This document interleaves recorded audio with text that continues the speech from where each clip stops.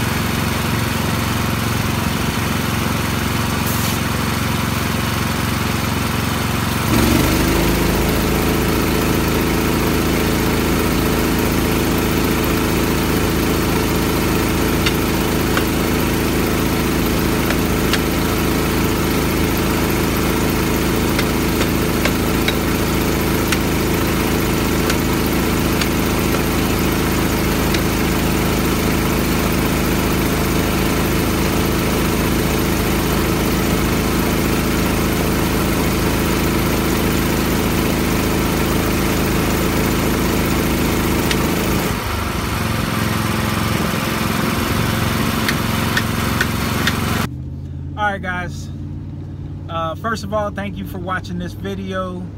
If you haven't seen the rest of my videos, go to my channel, subscribe if you haven't, check me out. For the rest of you guys, thank you for all the support. Once again, the thumbs up, the positive comments, all that. all the subscribers who've been subscribers since day one, thank you for sticking around.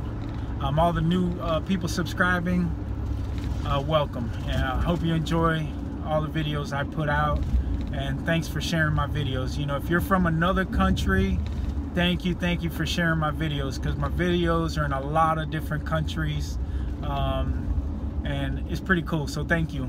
But anyways, so if you watched my previous video, 1020, gravy job, like I said in that video, dangerous all the time. Gravy it was. Today wasn't the case. As you can see, it was an industrial forklift, 5, 8 1/4, 15s, tube type, lock rings. Sorry I didn't get to finish the video. The camera fell over, technical difficulties, and I ended up videotaping more clouds than anything. But the hardest part of this job, besides changing the tires, of course, was trying to figure out how to jack this thing up. It was a pain. Usually on a forklift, you could use the fork some type of way to jack it up. Lucky for me, the I don't know if you call it luck, but the forklift wasn't working, so I had to figure it out. Anyway, got it jacked up, no problem. I did get to record, you know, changing 2 of them. They weren't that bad. I mean, yeah, they took a little bit of work, and they weren't that bad. I'm sorry, I'm driving home, by the way, but they weren't that bad. One of them was, that was the one of the ones I didn't get to record, was the actual the steer axle on the right side. That one I had to put on a stand and kind of beat it off, but the rest of them were good. And I'll just kind of talk about the video because I didn't get to talk really, like, you know, I know some of you want me to kind of give you the how-tos, but usually there's a lot of noise or customers, and this was the case this time. A lot of nosy people too.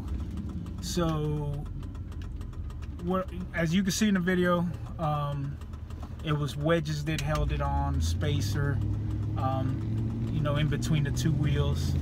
So I took all that off, broke them down, and what I was trying to explain, that I don't know if you caught it because my compressor was running, but I take my grinder, my 4.5 inch grinding tool, and I have the wire wheel on it, like I showed you in the video where I showed my tools, and I just kind of clean the where the lock ring is going to sit at.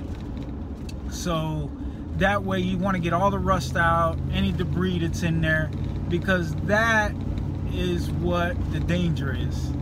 You know, people not cleaning that, people putting the wrong, putting the lock ring on, and there's just debris there, you know, not paying attention. So I cleaned that area. As you can see, I mean, I was knocking rust off, dust. There was just so much debris there. I cleaned that up, and then I actually cleaned the lock ring up, where that, if you look at the lock ring, there ain't that much actually holding that ring to the rim. So you got to make sure you clean that up and have a nice clean seat. So I cleaned all that up, and it's just so happened that I get the notification that, I'm sorry for the guy who asked me about showing 3-piece wheels. I can't remember your name, but he posted on my last video to show 3-piece wheels. So 3-piece is just a wheel with, you know, 3 components. It was the wheel, the 1 piece of the that goes up under the ring, and then the ring. That was it. That's a 3-piece wheel. Widow makers, I want to address that. Everything's a widow maker. But when I first got taught how to do split rims and all that, the original widow maker that I was told was the rim that split down the middle, 2 pieces, and it was barely held on. It had two little tabs on it. That's where you would stick your lock ring at and pull it out. I haven't done one of those in, I mean, probably since I first started. Those are the ones, don't get me wrong, all of them can blow off, and all, you know, you can die from all of them or get seriously hurt. But that was the one that that everybody would call the Widowmaker. The rest of them, we just call them split rims or lock rings, whatever. So, but as you can see, I did show the 3-piece wheel, which is kind of cool because he asked about it, and then I was doing a video while he asked about it. In the video, you could see that I'm putting the baby powder in the tire. That's just so the tube can move around and kind of seat like it's supposed to, not just get stuck to the tire. I put the flaps in. Those flaps, you only put them in one way. But the job went easy. I mean, other than that, I mean, it took some time, took a little bit of force to put it all together, but ended up being okay. So anyway, thank you guys for watching the video. Really do appreciate all the support. Catch you on the next one.